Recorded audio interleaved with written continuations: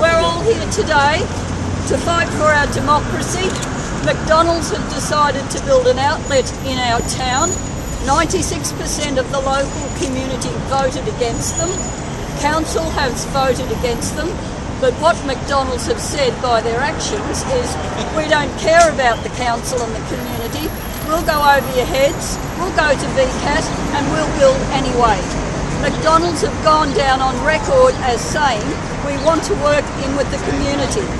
Well, if they want to work in with the community, they'll bugger off because we don't want them. So if you're watching this, Ronald, you're unwelcome, you're uninvited, and you're unwanted. So pack up your burgers and bugger off. Bugger off!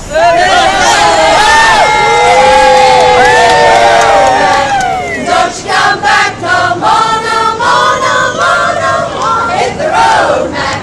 Don't you come back no more. What you say? Hit the road, Mac. Don't you come back.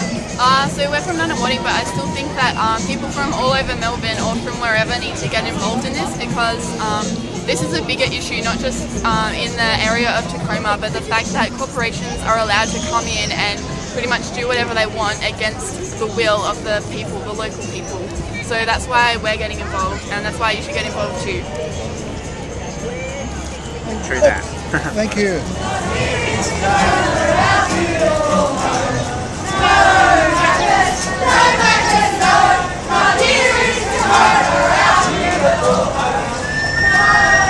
Okay, we're speaking with Jessica at the rally against Macca's in Tecoma. So Jessica, can you just tell us how long has this campaign been going on?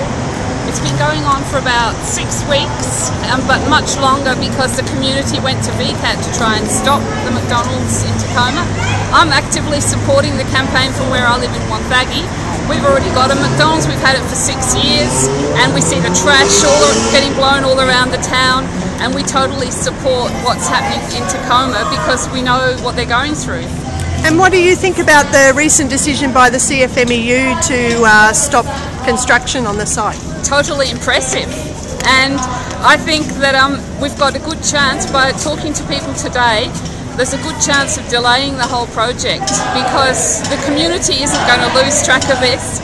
The community have got their teeth into it now, and so the McDonald's might do a strategic withdrawal, but they don't want to lose face, they want to build it. So I think that the community is going to win.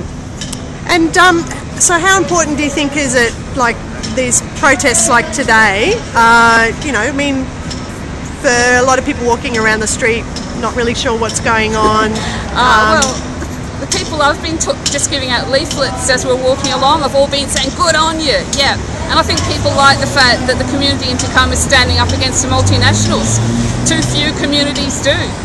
And that's why I think it's got international ramifications, not just local, even though, you know, we support them from another part of Victoria. And McDonald's is quite a powerful international franchise, aren't they? I mean, yeah, so what sort of message, I guess, do you think this sends to a company like McDonald's? That basically they can't walk all over a community. We've got industrial issues about how much they actually pay their workers. We've got health issues to do with how the food makes people sick. We've got environmental issues. If we look at the whole world, think of all the forests that are being cut down just so McDonald's can get the beef for their burgers. There's a whole lot of issues, and I think they should get the message that people aren't going to put up with it anymore. Great. Thanks, Jessica. No, no, no, no, no, no, no, no,